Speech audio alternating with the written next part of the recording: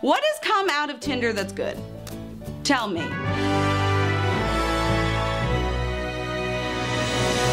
Conservationists have put the white rhino on Tinder to raise awareness. And you know what? Swipe right.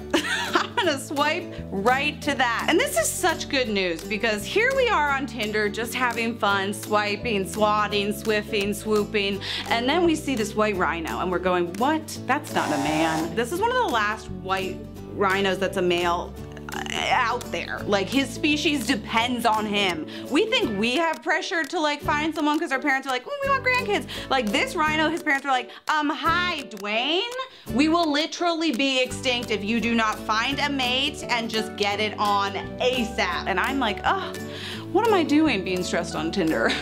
No one's depending on me to have, you know, the species continue. And if any white rhinos are watching this, I am single. This could be just my new platform to tell people I'm single. And isn't that good news for me? Or is it a real sign of desperation?